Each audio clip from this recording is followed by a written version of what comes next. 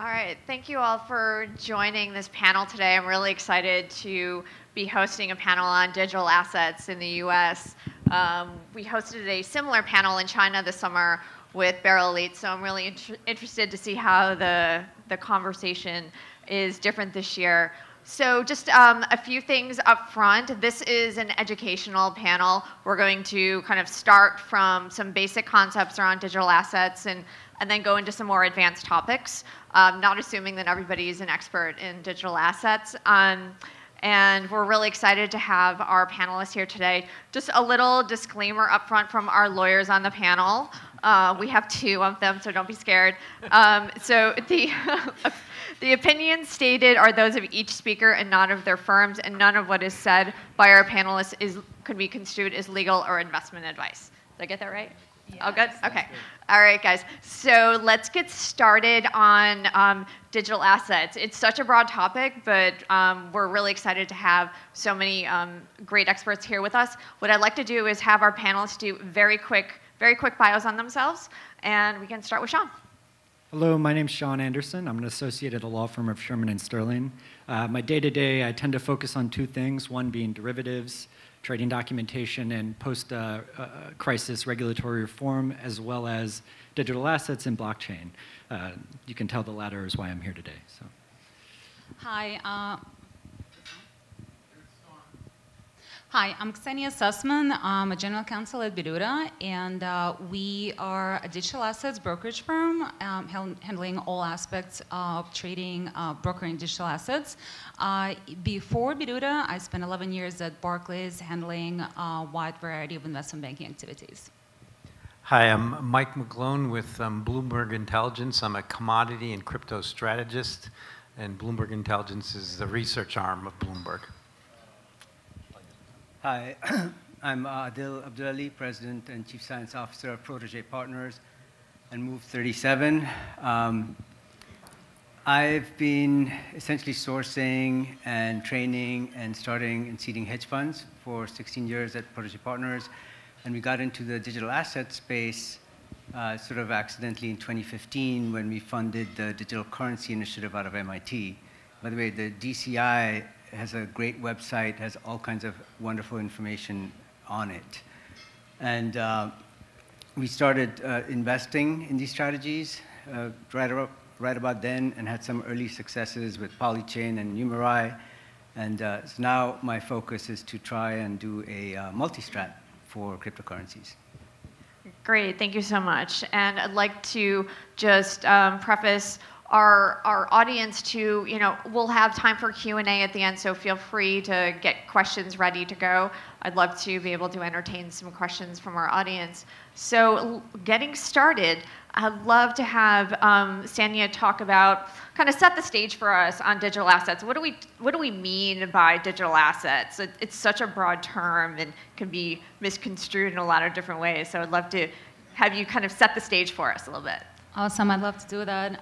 So digital assets is effectively a digital representation of a particular set of value that is recorded on a blockchain. And it's important that it's recorded on a blockchain because blockchain effectively creates an almost, we want to call an immutable record of a particular transfer. Why is this important? It's important because, let me just give it a quick example. If I were to send a picture, let's say, of my dog to Suzanne and tell her, hey, for $50, you can have a picture of my dog, and I email it to her, and she gives me $50, and then I go ahead and send a picture to 100 other people, and they all send me $50. They all think they have a unique value. Blockchain changed that all. Now on the blockchain, we're able to transfer a particular set of digitized value and have a proof of crypto record effectively of that particular value, right? So that's important, right? So on the blockchain, it uses cryptography to effectively state that, okay, this particular block, it creates this value, the next value, the next value, and at the end of the day, we can go back and see exactly which value was created, right? So there are different types of digital assets. Some of them, such as very well-known Bitcoin, that is particular sort of a currency, right? So it has a store of value, and that there's an economic, we can have our economists like speak why people value it, but effectively that's a store of value. So you can transfer that Bitcoin, and you know when I transfer now to Suzanne my Bitcoin, she knows that she's got that particular amount of Bitcoin. There are other asset classes as well. Some of them are utilities. So think of it sort of like your airline miles, right? Like you can have a blockchain that effectively utilizes particular technology to give you a set of, say, miles or whatever that may be, right, that you can use on that platform, right? And finally, and most excitingly, you can have a securities product. So basically, you probably, hopefully, heard of ICOs, which was a big, big thing in 2017. Lots of billions amounts of money have been raised in this initial coin offerings. And surprisingly, somehow people didn't think it was securities, even though it sounds like IPO, but you know, what do I know? I'm just a lawyer. So effectively, those products were considered to be securities under the SEC, so they fall within that jurisdiction. So, long story short, you can have the digitized representation of value that could be a commodity, could be a utility, or it could be a security. Excellent. That's a good synopsis of topics that we have day-long conferences about. So that's great. So the reason why we have so many lawyers is this industry requires a lot of documentation and has a lot of legal issues around it. Sean, I'd love to get just a little like high level to kind of set the stage for our audience about some of the legal issues involved that we all hear about at kind of crypto conferences. Happy to. Sure. So you're all very familiar with Bitcoin, or at least that's what you may have read about in the news.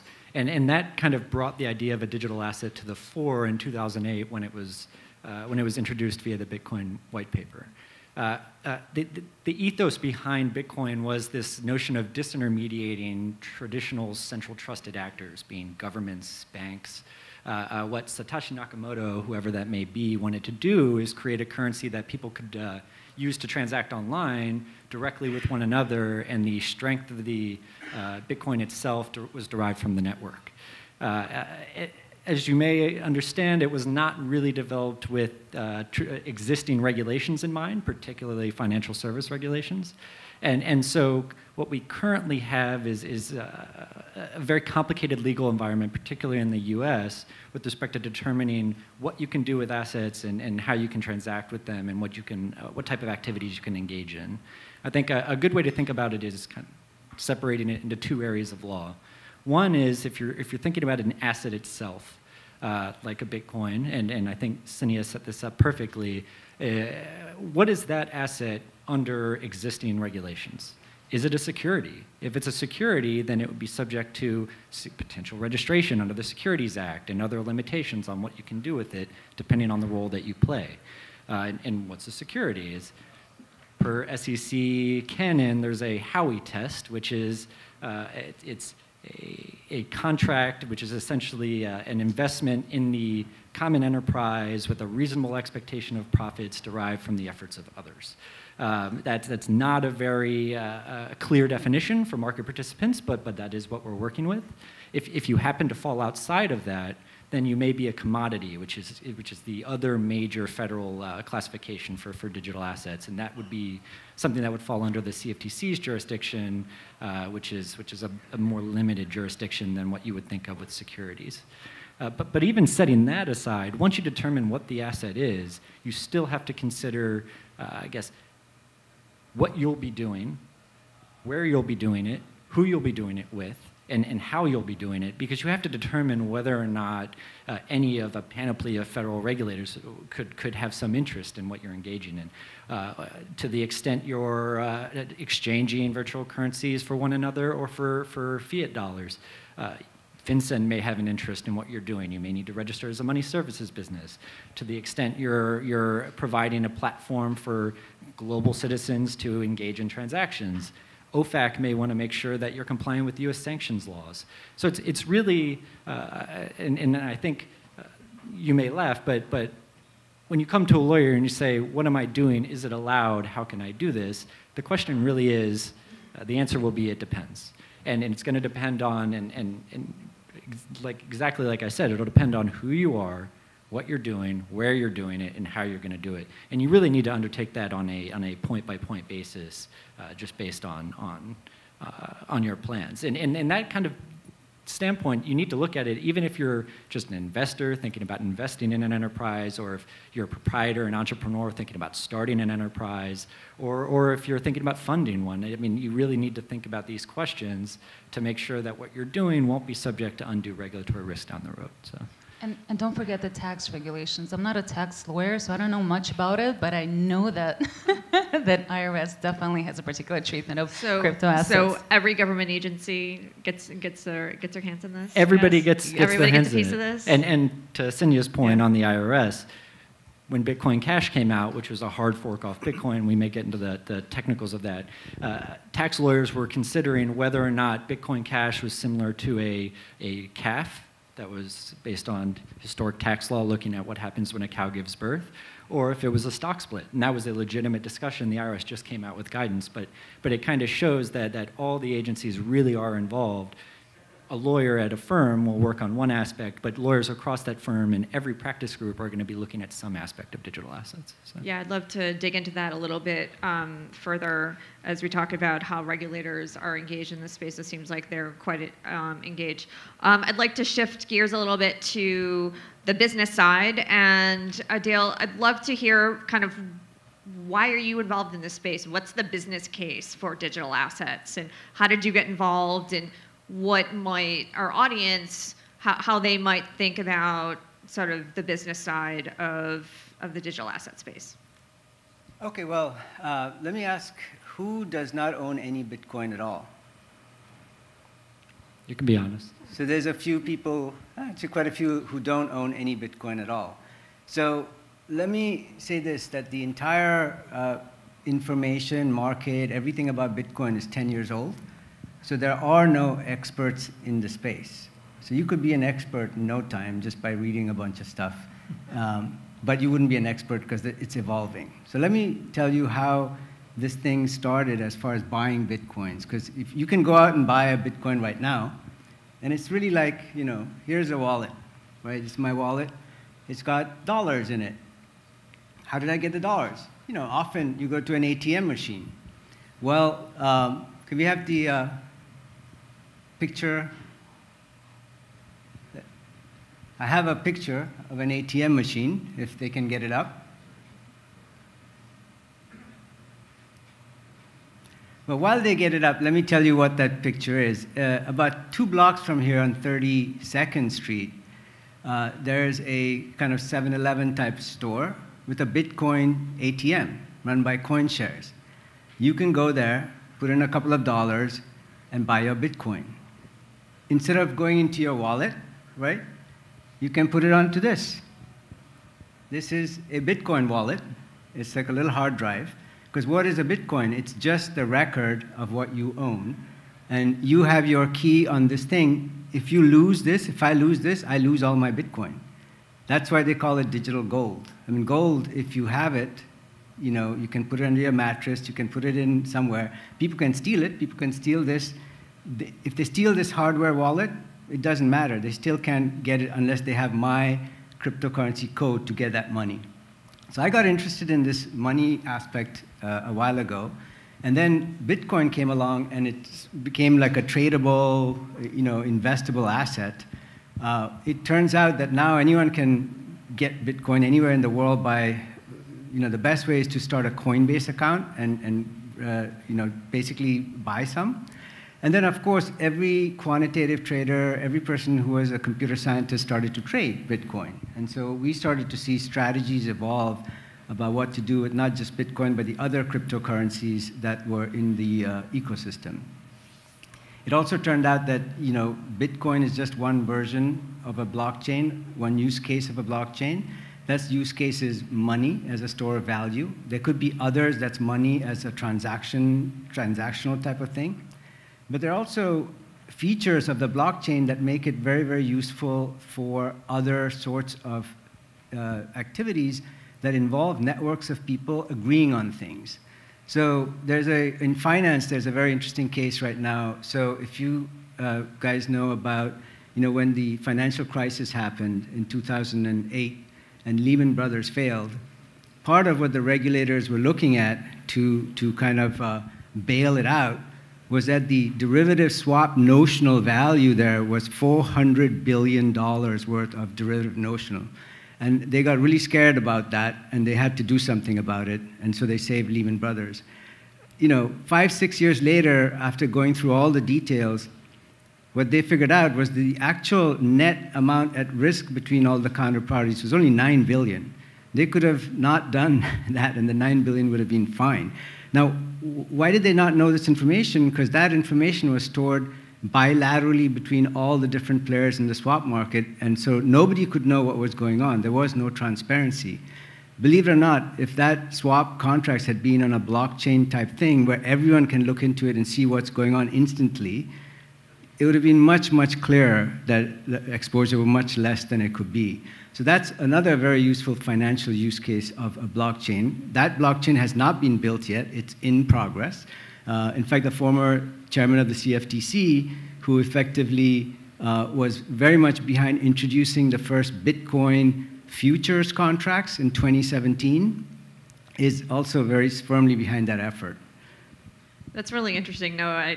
When you were talking about the swaps market during the financial crisis, I had very physical, just reaction to that. Having been in the middle of that and trying to get rid of some trades in the middle of the financial crisis, I recall that. Yeah. So here's your ATM. Yeah, so that's just a couple blocks from here. You can go there and you can buy your first Bitcoin, and you can buy chips, and you can buy a Slurpee along with it. Not to be a downer, but one of the things, when I was doing research for this panel, I asked a lot of very senior level people across major institutions around their comfort level with digital assets, and a lot of them don't want to touch it with a 10-foot pole. These are, very, very well-known firms who take a lot of risk in a lot of things. What would you say to large institutional investors, big PE firms, big asset managers, who are really just quite fearful of getting their brand associated with digital assets? So my view on this is maybe a little bit controversial. I would tell them, my sort of understanding is that this market, the entire cryptocurrency market, is $300 billion. So it's not a large market. So there are several institutions that could buy up that entire market easily and still have dollars left over. So it really isn't an institutional type market yet. What I would tell those people to do is to go to the CoinShares machine and buy Bitcoin. So I think it's very much like a private thing right now for small groups, small asset managers, small entities. It's not for the CalPERS and CalSTRs of the world just yet. It has to grow a lot before it gets there. It is a very new asset class. It is scary. It's just a piece of software. Software has bugs, and they're working out the bugs all the time. It seems to be pretty bug-free as far as Bitcoin, because it hasn't failed yet. There's been no hacking of Bitcoin. It's completely pure. The only things that have been hacked that you've probably heard about are these wallet-type things where you store your Bitcoin. So think about gold has never been hacked, right? You can't take gold and do something to it or destroy it. But it can be stolen. That's what Bitcoin is. No one has actually changed Bitcoin or made the software break. But where you've stored your Bitcoin, they've broken into that vault and run away with it. So that's one of the problems. Now, custody is a problem. There's a lot of these things that are problems. They're being solved very quickly. I would say to whoever is, has control of a large amount of assets and has money, whoever solves some of the custody problems, starts some of these asset management firms right now, in 15 years, they'll be sitting very, very pretty because they'll have a technology and a sort of install base that nobody will be able to touch. So it's very scary right now. I would do it personally, definitely, and then start putting some effort into institutionalizing it, but in a slow, methodical way. So with the introduction of physically settled Bitcoin futures, we have cash settled Bitcoin futures. Custody solutions are coming out day to day. Do you have an idea, or would you be willing to put an estimate on maybe when it'll become a more institutional market? Or I know you said 15 years, but... Well, I think that right now, just looking at Bitcoin, I think there's like 35 or 40 million wallets. You know, there's 7 billion people in the world. I think, you know, once it becomes in the billions, then it'll become institutionalized and be able to support that type of activity. The volatility will shrink a lot at that point, and I think things like Libra and Facebook, that whole thing, large networks is what you need for these things to become stable. And it's not clear that, of course, anyone trusts Facebook's large network, et cetera. We'll get into that perhaps. But that's what it will take. And so it's growing very quickly. I think that you know, these things, financial innovation and these types of things, somebody said recently, I'm trying to remember who, so it's not, I didn't say this, so I don't want to take credit, was that, you know, technologically driven innovation, you know, always seems too slow looking forward, that, oh my God, and it's always looking backwards, like, oh my God, that happened really fast. That was Bill Gates. Huh? Bill Gates said that. Oh, okay. And if I may chime in, Adil, maybe Mike can shed a little bit of light on that. What we're also seeing is derivative products on Bitcoin, such as the mining companies, you know, hedging their exposure towards the rising prices or the falling prices, more probably falling prices of the Bitcoin, as well as hedging, obviously, their exposure to sort of electricity and utilizing alternative energy sources. I mean, how do you see that market being developing from the business perspective? Well, I mean, the derivatives thing was, again, you know, Bitcoin derivatives, the futures market was introduced to dampen the volatility, the sort of the spike bubble in 2017. The same chairman of the CFTC, Giancarlo somebody, you know, he was part of the CFTC and the CME in 2017 when Bitcoin prices were going to the moon. And they very purposely came up with the idea that if you were to make a futures market come out at that time, and in fact, the first futures were traded in November, December 2017, with the complete backing of the regulators, so that people could take the short side, because that's what futures do. And that the theory was that it would cut the bubble and make it more rational. In fact, that's what they did. Now, you know, 2 years later, just a recent study by some professor, which is reported in Bloomberg actually, was that 50%, so the futures volume in Bitcoin is already 50% of the cash Bitcoin market.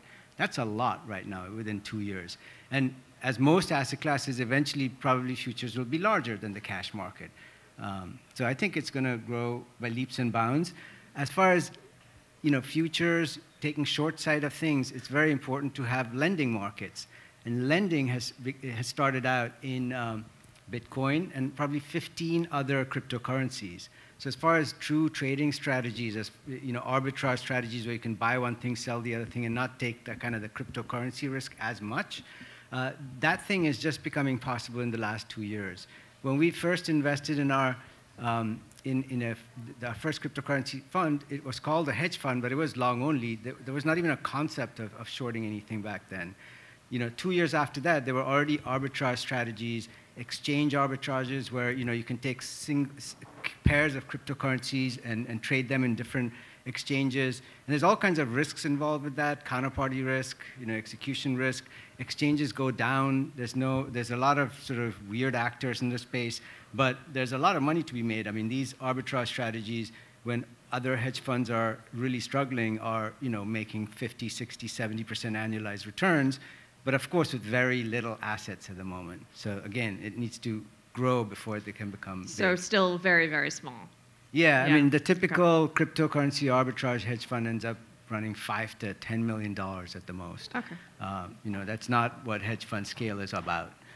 All right. So moving on, I'd love to give some time to our friend Mike from Bloomberg. Love reading your stuff on Bloomberg about crypto. One, tell our audience where they can find your stuff on Bloomberg, under Bloomberg machines. And two, give us a little lens into the kind of market level understanding of Bitcoin especially. Okay, so I write for Bloomberg, so everything's on for Bloomberg terminal users. I also post cliffed note versions on my website, and also we publish a monthly crypto outlook, which I think I sent you a copy of, and everybody can get that. Just Google Bloomberg Crypto Outlook, and it usually comes out a day, or sometimes the afternoon after I publish on the terminal. But I think I need to change the subject real quick, so let's do the math here. I see an exit sign, and I see maybe $1 million worth of Bitcoin here. So what would you do? I'm out of here. But that's the key thing that struck me about getting addicted to this space as a trader, as a commodity guy, ex-pit trader. Been in New York for 25 years, from Chicago. I look at Bitcoin like gold. There's 118 elements, commodities, and there's only one gold. It's the most unique element on Earth. Can't replicate it, can't duplicate it. It's gold. It's the biggest stash in the world. It's right down the street of the Federal Reserve for a reason. Bitcoin's the same thing in cryptos. There's as I checked on CoinMarketCap right this morning, there's 3,100 cryptocurrencies. Most of them are just a gaggle. The copycats, there's one Bitcoin. It's won the battle of store value in a digital way. And it's that concept that Abdul brought out, to be able to move your value, your currency, anything, from any place in the world on a thumb drive. China, Venezuela, Turkey, any place that has a capital controls or depreciation currencies. So that's the way I've been looking at Bitcoin since I've really been analyzing it. And to me, that's the key thing that's happening this year. The market's getting it, that Bitcoin's digital gold, and the rest of the market, as we measure at Bloomberg, the Bloomberg Galaxy Crypto Index, which is this another 10, which is basically 98% of the whole market. The rest are just so many copycats. Is that whole market space is just trying to catch up to Bitcoin, which is the leader, and it should continue to be the leader. And I think it's going to continue that way. So I look at it, just by looking at the panel, we have lawyers. We have, as you mentioned earlier, we have adults in the room. Didn't have adults in the room in this space in the past. So people say, oh, past performance is not indicative of future returns. Absolutely not. One thing I can virtually guarantee is volatility in the space should continue to plunge. So one good example, 180-day volatility, and Bitcoin is running around 70, 80%. The low was 41% in October 2015, which marked the big bull market that ended in 2017. So volatility in commodities typically goes up when markets break out. Bitcoin's done with that for now. There's going to be a lot of residual sellers up, a lot of responsive buyers on the downside. So I look at it stuck within a range between 8,000 and 12,000 for quite a while. Volatility should continue to collapse as it transmogrifies into a digital version of gold. And a lot of that's futures, derivatives. I look at it as a former options market maker. I'd love to be able to make markets in this space. Here's my bid, here's my offer. Hedge it in the middle, square up my Greeks, and and there's people making it, and they're doing that more and more. An ETF's going to come. It's a matter of time. And I think the best way to do this is just have an ETF track the futures. There's listed futures. There's significant liquidity and volume. They're going to be trading options next year. I used to be in trade those options. And so to me, that's where it's going. And what can make it fail, I don't know yet. But this year, it's been the macro really kicking in.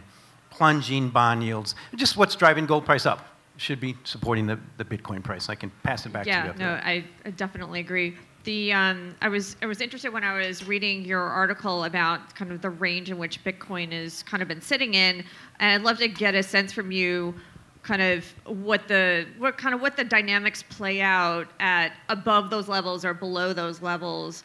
What kind of actors or what kind of behaviors exist, beyond those, behind those ranges? Is that what you're seeing as kind of where normal behavior exists? Yeah. Well, one thing about Bloomberg is intentionally not first in the space, and I've heard that from senior because we have very adult supervised data people, and so the data in here is just dicey. I mean, CoinMarketCap.com. We went to them and tried to look at their data. They wanted an enormous amount of money, and it's one guy in an apartment in Long Island someplace. I'm like, that doesn't work for us. So I look for indications I can find of supply, demand, and price. As a commodity guy, what really is where I'm seeing? So currently, I see a lot of indicators there's going to be more and more bids below the market. Transactions. One of the highest correlation things I find that in coin metrics. Addresses used, things like that. Volatility, anything I can look at that has a robust indicator. So I see bids below, now if I'm hearing about it, I'm seeing it. Abdul, I've seen from people I know in the business, they're looking to buy because they get it. It's the risk of, okay, 1 or 2% of my assets. Now this is westernized dollar money. I mean, I'm thinking the rest of the world too that doesn't have the adult currency we have.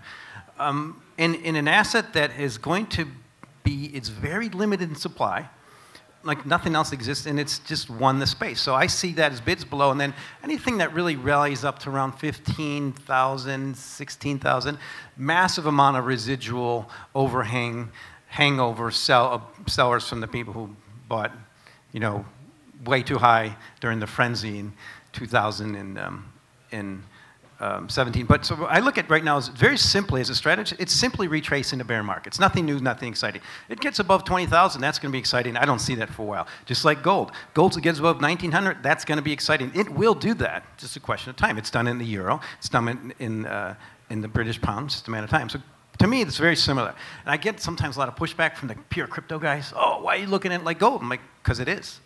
It's a digital version of gold. And there's that book by Nathaniel Popper. It's really laid it out. Digital gold. No, thank you so much. It's really helpful to read your stuff in Bloomberg. It's very educational. Highly recommend people take a look at it. And we always see in the digital asset space, we always see a lot of lawyers. So I'd love to dig in a little bit deeper. Sean, you were starting to talk a little bit about some of the kind of legal regulatory issues that have popped up in not to put our audience to sleep, but just some of like the latest and greatest things in this space, because we all see it's kind of a moving target. Every event I go to with regulators and digital asset folks, they just want clarity. And are we going to get clarity? Is it ever coming? And who's involved? And where is that? Where do you think that's going to go? So that's a fantastic question. I think looking at the US in terms of a regulatory environment as compared to other countries, your UK, your Singapore, it's a bit more decentralized in the way we approach regulation here. We don't have one fintech regulator, we don't have one digital asset regulator that everyone can look to for clear guidance. You really need to pay attention in your particular area to all the regulators that could apply. And for a while that's been difficult. The regulators have each taken their own amount of time to come to a position on how to accommodate digital assets and how to reflect them in the regulatory framework. But what I will say that's been great in the last year and a half is that all of the US regulators are paying attention. They're all working on policies, they're all working on regulatory updates. In particular, I think I mentioned tax. The IRS just came out with an interpretation with respect to how to accommodate hard forks. If you get a currency after a hard fork, is that a basis event? Yes, it is. The SEC recently came out with a no action letter in respect of turnkey jet, looking at when an ICO is not a security. Some would say it's not very helpful, it's not the most realistic of characteristics, but it is. The SEC is thinking about it, they're grappling with it, they're making public announcements of ways forward. The CFTC, of course, is constantly coming out with thoughts and with policies with respect to how to look at digital assets as commodities. Is Bitcoin, is Ether a commodity? Are they security?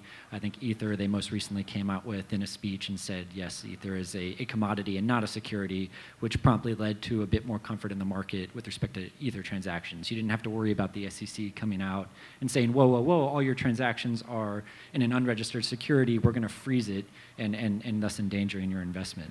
FinCEN coming out with money services business regulations regarding what you should do if you're engaging in transacting or exchanging virtual currency.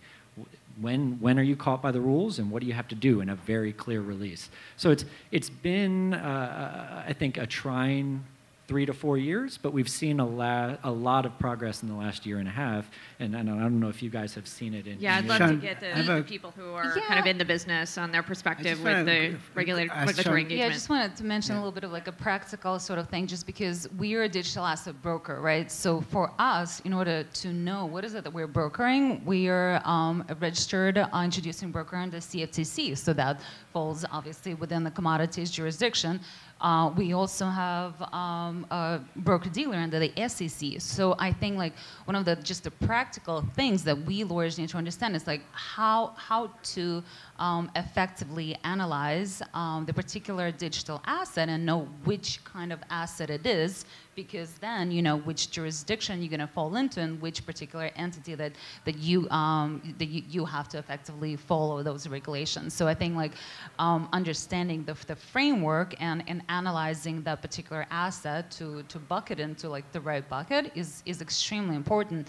And I think in respect of Ether, that speech was at a Yahoo conference, I think, and that basically opened up a room to effectively say, okay, something that could have been an ICO, could have been a security, and now it is not a security anymore. So that, I feel like that's one of the interesting points to kind of think about and on the back of the mind, just because something can morph from a security into a commodity. How?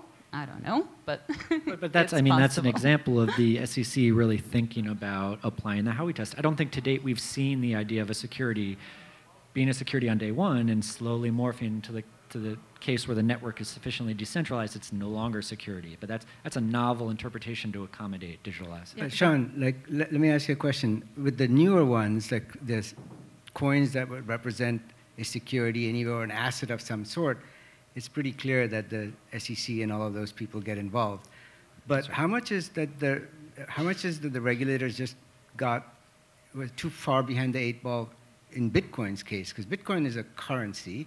It was illegal to make another currency other than the dollar, right? You can't just make up your own currency. They just won't allow it. But it's already there, and it's run. Now they can't do anything about it. So it's kind of outside the purvey, Bitcoin itself, of the regulators, isn't it? Well, so I think you're right to point out it's I think generally accepted it's not a security, so you don't need to worry about securities regulations. It's not a legal tender accepted by the U.S. government, so it's not your traditional concept of a fiat currency. But it is a method of exchange in the same way that I think you could look at physical commodities like gold.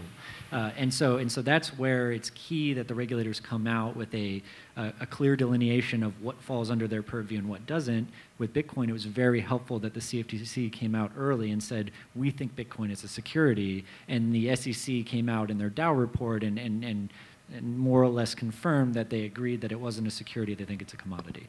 And I think that's where a lot of it is. I think the CFTC is going to pick up a lot of the slack when we're outside of the security space. And there you'll have prohibitions on fraudulent and manipulative conduct. There you'll have regulations in respect of derivatives and on those types of assets. And you'll have it under the standard commodities framework that we've used to date. So. No, that's really helpful.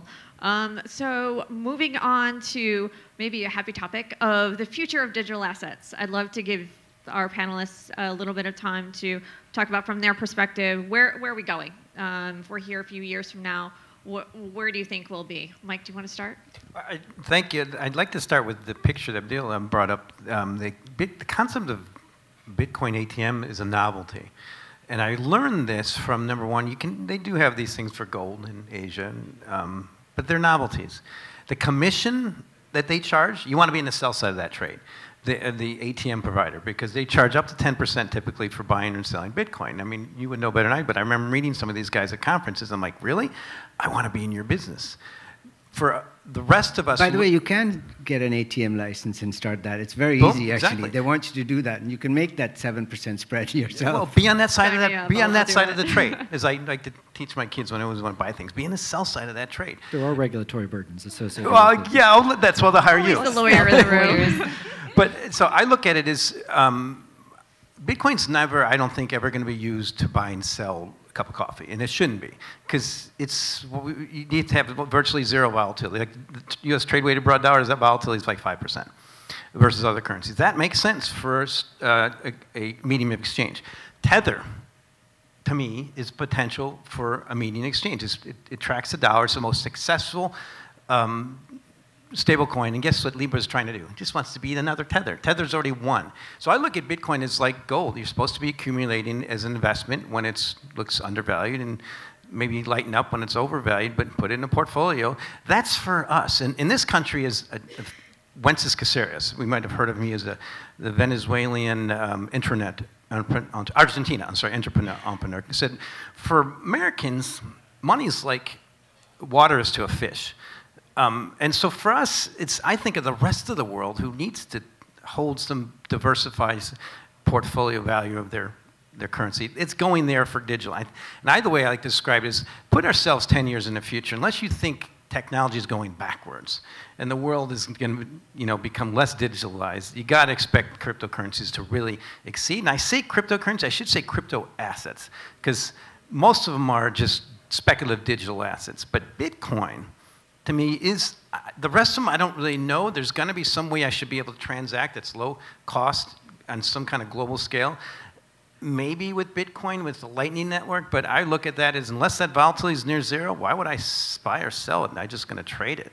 I'm not going to use it to buy a piece of clothing. You need something that's stable, and that's what the market doesn't get yet. I think it's getting, and that's why the other 3,100 have problems until they can form some stability. I think Bitcoin's doing it organically. Oh, that's great. Adil, where are we going? I know you're the fancy math guy, so but I want you to throw some math at me. That's why I do arbitrage strategies. The direction is completely immaterial. But for Bitcoin itself, I think as far as the store of value, if Mike is right and it becomes more and more accepted like gold, I mean, gold has several $1 trillion in market value, and Bitcoin has like 180 billion. So it has a long way to go if people start storing some of their wealth in Bitcoin as well. It is very useful for weird places where you have to flee, because I mean it's a lot easier to flee with this than bags of gold. And in fact, you don't even need that. If you can memorize your cryptocurrency key in your head, then you could have your $1 billion in your head and access it anywhere, and nobody can get it from you in any way other than becoming a mind reader. So it's much more transportable than gold. So there's some argument there. What if you die? What do you die? So what if you there die? was a very recently. I was thinking about that. There was very recently there was a gentleman. Mysterious death. Yeah, there's a gentleman who passed away, and he had not that much, $156 million in Bitcoin, and he hadn't told anyone his keys, so they're gone. Nobody has them. They'll never find them. Well, that's a good example of the scarcity. I mean, a lot of they're just they're going to stop mining these. What is it? 12 years? They're just going to be gone with supply. And Bitcoin's one. So there's no other thing that exists like that. And there's so much lost on a daily basis. It's just maybe they'll find some of it. So that's on the Bitcoin currency side. On the other blockchain type projects like Ethereum and Monero, and there's a whole bunch of them that you refer to. These are early days. I mean, Bitcoin is only 10 years old and it still hasn't come off. These other ones started, probably 4 or 5 years ago. And the technology is really not there yet. It's just being worked out. The economic problems that are being solved are some of the problems for example, the swap transparency problem. There's credit information problems out there that could be solved with this distributed ledger technologies. There's a lot of problems that are very much in the middle of being solved now, and I see it like a J-curve. There's lots of stuff percolating. There's lots of nonsense. I mean, part of the reason why this got a really bad sort of press and all that was in 2017, when there was a bubble, there were a lot of charlatans who could just come up with any crazy idea, and they raised a lot of money, but they had nothing to show for it. I think after the bust in 2018, now there's a lot more mature projects, but they're going slowly, and as soon as one of them has a success, you'll see some other very successful projects come out of it. So I think in 5 years, it will be much more accepted in a lot of places. So everyone's grandma is going to have a wallet? Is that what yeah, and actually, Mike was right. Do not do this. This was kind of harking back to the days when in 2012, when we were buying Bitcoin, there wasn't no CoinShares ATM. You actually had to go to the 7-Eleven you had to call on the immigrant phone, what they call the immigrant phone, which is not, not traceable. And some guy in another country would pick up and promise to send you Bitcoin. Then you handed over cash to the 7-Eleven person, and then hope. And sometimes the Bitcoin showed up, sometimes it didn't. That was when it was really risky. Excellent. I'd like to give our audience some opportunities to ask some questions. So Val, if you could get some mics, please feel free. No question is too silly. This is a very interesting topic, but there's a lot of technicalities. So feel free. Any questions in the room? I'm probably not supposed to do this, but I'm going to do it anyway. I'm here from Entoro Capital, and we publish a quarterly newsletter of STOs. So you can go to entorocapital.com and sign up for that. This was a really fun panel about the Wild West days, but that's history. We're moving forward on digital instruments every day. We have clients that we're in discussions with about all kinds of different new offerings. And it exists today. It's happening. So sign up for our newsletter and you can track it. Excellent. Anybody have a question for our panel? I'd love, while we're waiting for another question, quick lightning rounds. Libra, will it be here a year from now? What do you think? I don't think so. Very not in the quick state answers. that it is right now. Certainly not in the state that it is right now. I think that there's a lot of issues with it currently. And one of the things about Facebook, I think, is certainly like privacy issues that were of a whole lot of concern. But I just wanted to say, like, just generally speaking, I think, in terms of digital assets, it's the technology here behind it that's the most important part. I think we really have to understand that, in my little, silly example of transferring to you, picture of my dog, right? Now with this technology, we're able to cryptographically transfer value of a particular asset, whatever that may be, whether it's a Bitcoin or whether it's a digitized, title to my car or title to my house or whatever that may be. I think that, we need to not lose the sight of what the blockchain technology itself can bring. So it could be, a digital asset that was, originally born on the blockchain, so to speak, as in Bitcoin, but it could be something else. We could take gold and we could digitize effectively, a title to a particular, amount of gold, or it could be a barrel of oil, or it could be anything. And I think that that's where the future is, and I think that that's going to make it really exciting. And Quickly. Quickly, Libra. I want the answer to Libra. I get this question every day. People are always asking me, so I'm like, I have to ask my panel. That's a hard question. I mean, I think the timing may not have been the best, being looked at for privacy violations at the same time that you're trying to introduce a major feature to your platform that would essentially allow for the creation or a collection of much more data. It just rung a few and the financial data. And financial data at that, so it would kind of perfect the picture of the person that they already know quite well based on their activities on Facebook. And so I think maybe it wasn't the right time. The idea is still not necessarily a bad idea. I think we see that type of model in Asia, where you can engage in transactions via a messaging platform much more easily than you can here in the U.S. But yeah, so last two guys, real quick, give me quick answers. The key thing about Libra for me is it's an indication of a significant trend in the business, in the space, towards stability, because people are figuring out that's what you need for exchange of value. So I look at Libra as, I don't care if it succeeds or not, but from my view, it accentuates my view that Bitcoin's more likely to migrate towards a digital version of gold, and the rest of the very volatile, highly speculative digital assets will become less valuable. Libra is just trying to be like Tether, and Tether is a successful stablecoin. All right, you get the Libra will be there. Libra will be around because they have the hugest network known to man, and some form of a sort of a distributed ledger that is a stable type thing will come out of it. How much Facebook will be involved, I don't know. It won't start in a year because it's going to take more than 3 years to work out the technology. But yeah, Libra will be around. All right, thank you all. Oh, we have one question in the audience. I'm here. Oh, okay. Anyway, you've alluded to the distinction between Bitcoin and distributed ledger blockchain technology. They're very different. How would you recommend that a family office or an institution invest in this space? What % of your assets in cryptocurrency, uncorrelated, highly volatile? What % of your assets in fundamental software infrastructure, 5,000 years old, called distributed ledger or blockchain? 1%. That's my answer. 1% for which one? For total? Total. Yeah. And then take your pick. I mean, Morgan Creek says 5, but they're ridiculous. So yeah. Yeah, because we're still in the first inning on all of this stuff. There's still a lot, as you were talking about earlier. There's still a lot to be worked out, legal, regulatory, business side. So I'm very pro 1%, very against 0%. But the 1%, you make no distinction between whether it should be in cryptocurrency or in distributed ledger technology? Well, some of it has to be in Bitcoin, and then pick the others, because I have no idea which ones are going to succeed. Neither does anybody else. And Bitcoin might fail as well. I mean, it's a software. There might be a bug. It hasn't been found yet.